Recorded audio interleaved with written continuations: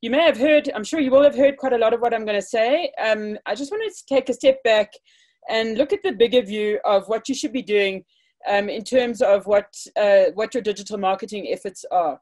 So, so I'm just seeing, yeah, you did hear a bit about me. That is me. My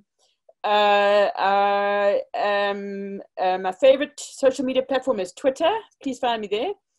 Or send me an email. I will put up my address again at the end of this talk.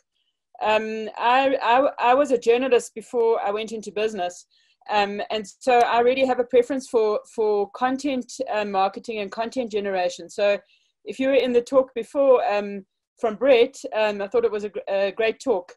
We generally approach it from a different angle, marketing, and that's really from a more content, more organic point of view. So it's good to have some different views, different perspectives, and I'll go into more of what I mean in a moment.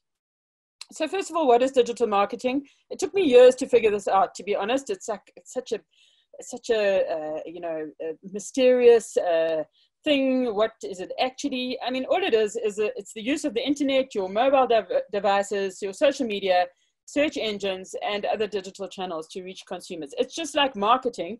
It's just that it happens online. So there's nothing super mysterious about it at all. Here are some of the tools, and you already use them. You already know them well. Your website, your social media efforts, and of course that's all your different social media platforms that you choose. Your content marketing, that's if you're writing articles about your products, if you're trying to influence things from a content point of view.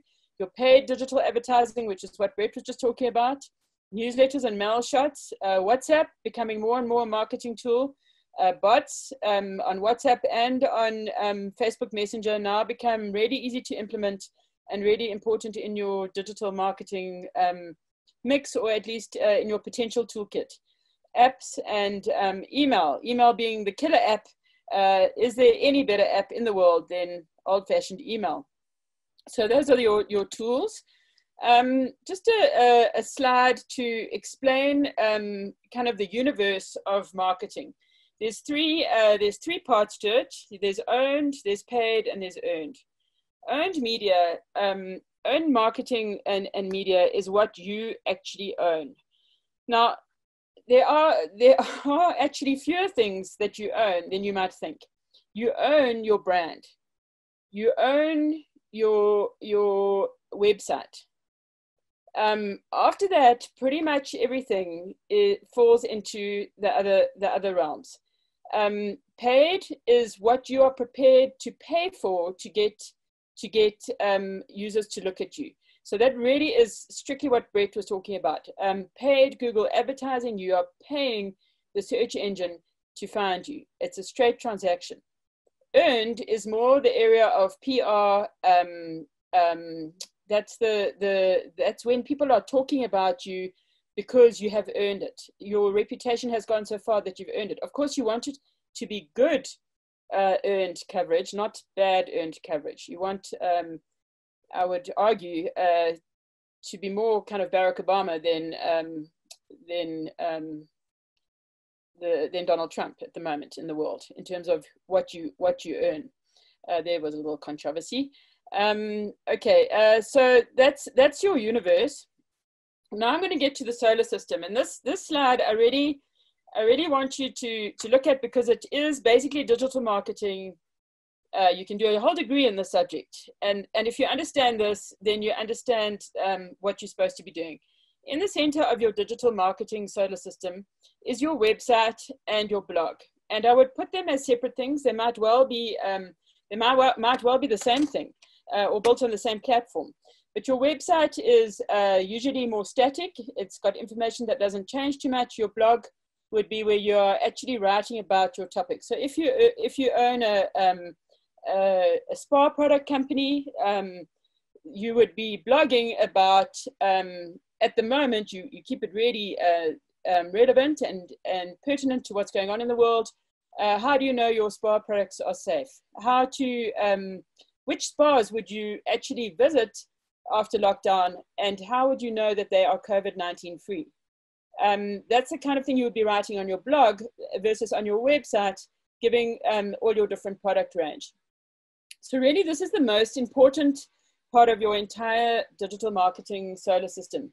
One of the most important reasons why it's so important is that you actually own it. And by the way, make sure that you do own it. Make sure that your marketing company hasn't actually registered some URL and you don't know who actually owns that domain. You own this, and nobody can take that away from you. When you start to work in social media, you do not own the social media platforms. In fact, there are very, very few social media platforms where you do own the content. Once you start to put content on a social media platform, it becomes shared content, it goes into the public domain, and it's no longer yours. This is fine. I just want you to understand the discrepancy. So in your solar system, you will choose which social media platforms fit your business the best. And there's no one size fits all. You will decide, depending on what you do, which ones are the most important. So we've got Twitter here, really good for news, breaking stuff. If you're into politics, human rights, newsy type stuff, anything that is very fast moving, Facebook is probably, Twitter is probably for you.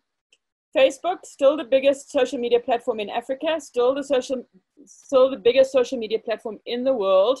You probably cannot ignore Facebook, even if you hate it, even if you've personally committed Facebook suicide or you've never deigned to go onto it yourself. It really is just the biggest social media platform in the world. It's not going away. Numbers are continuing to grow. Then you've got YouTube that Brett spoke about, the second biggest search engine in the world after Google itself, also owned by Google, and LinkedIn, a very important and growing social media platform. And I would argue probably better value for your money, depending on what you're trying to achieve, than a Facebook or even a Google advertising at the moment in South Africa. Yes, you also do have to have a mixture of earned and paid, so you can put an article onto LinkedIn, and then you would promote it further to get further eyeballs. So it's a mixture of paid and earned. LinkedIn has positioned itself as sort of the clever person's Facebook in this day and age, and then newsletters are just another example. This is not definitive. Obviously, many other, it doesn't include all the other things I put on the previous slide. All right, so going to the next slide. As Brian Solis said, welcome to a new era of marketing in which your brand is defined by those who experience it. So you, of course, you can decide what you think your brand should be and what you want it to be, but it is still going to be defined to a degree by the people who are actually experiencing your brand, which may not be, I mean, ideally it is exactly how you want it to be received, but it may not be. And so I would say just in terms of marketing, never mind digital marketing, what's really important before you start on any digital marketing exercise, or if you want to reevaluate your digital marketing that you're already doing, this is a slide that just encourages you to remember what your brand is, what you stand for. So let's start with the heads and hearts. This is what you yourself, and then what your customers really, you want them to be feeling about your brand. What is your vision, your values, your beliefs? You should have those set out very well, because whatever you define your brand to be will of course come across in your digital marketing. And if you haven't defined it, you're just going to look rudderless. You're going to look mediocre, and like you don't stand up. So decide on those things if you haven't already. Revisit them if you have. Walking and talking. This is the physical. How does your brand look? How do you talk? How does it behave in public? And then what is the proof in the pudding? What is your strapline? Your tagline? What is the proof? What are your case studies? What are the testimonials that people say? What is your positioning? And so that's just a reminder that digital marketing is really a part of marketing. So it's not like it's a whole subject on its own. It really is marketing. Important questions to ask yourself: who are your audience? What are your brand and business objectives? You don't just go onto Facebook because I said you should go on. you need to know, what do you actually want to achieve by going onto Facebook, for instance? What is your industry and who are your competitors? Do you need to be on a Facebook or on a LinkedIn because your competitors are, and you're going to be left behind if you aren't? Or do you actually need to go onto LinkedIn because none of your competitors are there yet and you can be a leader in this space? What is your messaging going to be? Every single message that you put out into the digital universe should be actually one that's constructed, that's thought about carefully. Think about, obviously, your context and your global picture. I'm sure you've all had this experience. I've had a couple of experiences during COVID-19 where I feel that that marketers are marketing really insensitively. I keep getting one from a game lodge that says, book your stay, book your stay, book your stay. And I know perfectly well that they can't accommodate my booking even if I book right now. It's very hard sell. I'm also getting one on WhatsApp, actually from a friend of mine who makes jewelry, and every second day she's saying, oh, buy my jewelry, buy my jewelry, buy my jewelry. And it looks nice, it's beautiful, it's nicely crafted and designed, but because of the frequency of it, it looks just totally desperate. So yeah, think about the context and what you're operating in. Obviously choose your channels carefully. Rather don't choose every channel just because it's kind of hit and miss. Choose your channels with precision. That's not to say you can't play around and experiment, but choose your channels, stick with them and run them properly. And then what are your measurements for success? Set them up early and make sure you keep measuring, and then you keep iterating and changing things around when you need to. Yeah, so I will share my slides with the organizers, and you're really welcome to use them. I'm not going to go into all of this because I think I might have given myself too many slides. I just want to show you a case study. Flo works with Mango Airlines on their social media, and social media obviously being one aspect of digital marketing. This is their Facebook page. They are the biggest airline in Africa on social media, which was a measurement that they actually asked us. That's what they wanted to achieve. We started working with them about 4 years ago, and they really wanted to be the biggest in terms of airlines. So that was their measurement. Here is some of the artwork, and just a point that doesn't matter what platform you're using, every single social media platform, digital marketing platform is becoming more and more visual.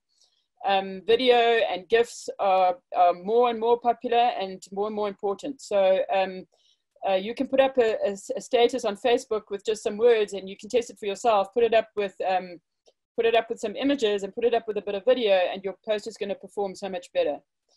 So just into the content planning, when you're actually deciding on your content, make sure that you know exactly what it is that you want to be reflecting in your social media. Do you want to be talking about the industry, about your brand, about do's and don'ts, tips for living in these crazy times? Keep your content goals in mind. What is your marketing strategy? A digital strategy, marketing strategy can do many things. It can make sales, it can build brand awareness. They're not necessarily exactly the same thing.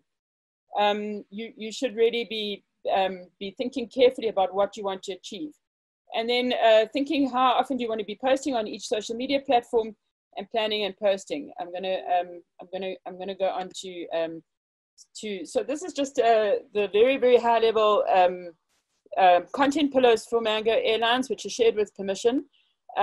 You'll see that we've kind of posted it into three main pillars. Content that's engaging. In other words, it's not hard sell at all. Social media is not necessarily a place to hard sell. Just positioning yourself as in Mango's case, as a playful brand. Air travel trivia, did you know, travel tips, tactical stuff. Whenever someone does well at sport, Mango posts. Pillar 2, the brand content, showing people the destinations, really talking more about the brand without doing it, still not doing it super hard sell. And then hard sell, the third content, really one-day sales, increased flights, selling flights once off that need to be sold. So you'll see that we do look at it statistically. We've got it down to 35% and 10%. You don't want to be doing 90% hard sell and 10% engaging content and brand content, or people are just going to be switched off and not be interested in what you're doing.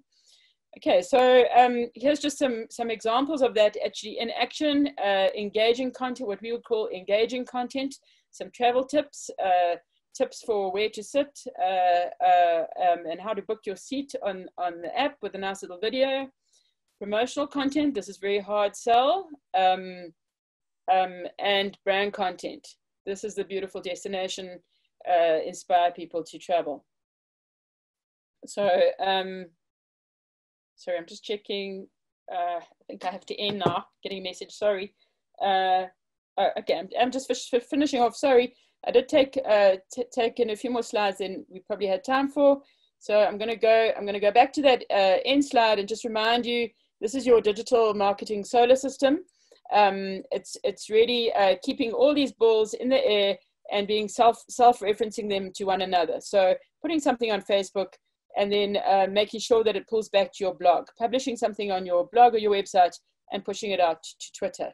So yeah, that's it. It's short and sweet. It's just an overview. Good luck to all of you with your digital marketing efforts. Absolutely, it's the time to be doing digital marketing. People are at home, they're sitting in front of their computer, and they are ready to be receiving your message. Just do it well, do it with sensitivity, do it with precision, and with meaning, and you'll do great. So thanks very much.